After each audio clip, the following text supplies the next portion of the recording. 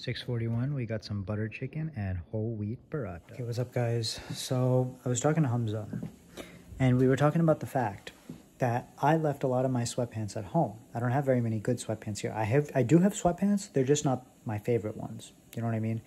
I feel like all of us have clothes that we're just really excited to wear, and then clothes that were kind of that we have just in case we run out of those good clothes. You know what I mean?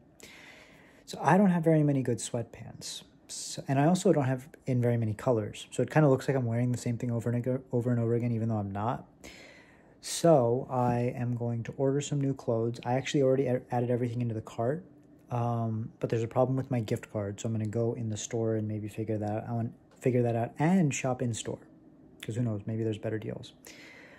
And I've been playing a little bit too many video games. So I kind of put them in a folder and I labeled them Don't Play. So hopefully that'll work. I haven't done any studying today, but I did a few errands. I cleaned the dishwasher, or I cleared the dishwasher of all the clean dishes and all.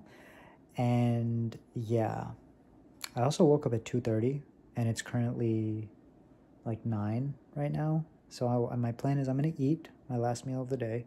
And then as I'm full, I'm going to do 2 hours of work, maybe 3.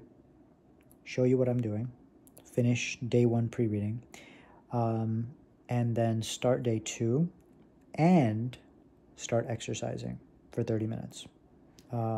Yesterday I did push-ups and ab workout, and I think I'm going to do that again today. So that's the plan. I am on a quest to kind of level up because I haven't been studying as much as I should. I haven't been working out as much as I should, and I haven't been sleeping. So those are the 3 things that I want to work on. Sleeping 7 hours, exercise 30 minutes, and study at least 3 hours a day. Maybe more, hopefully more. See you guys. I'm going to go eat, and then we're back down here.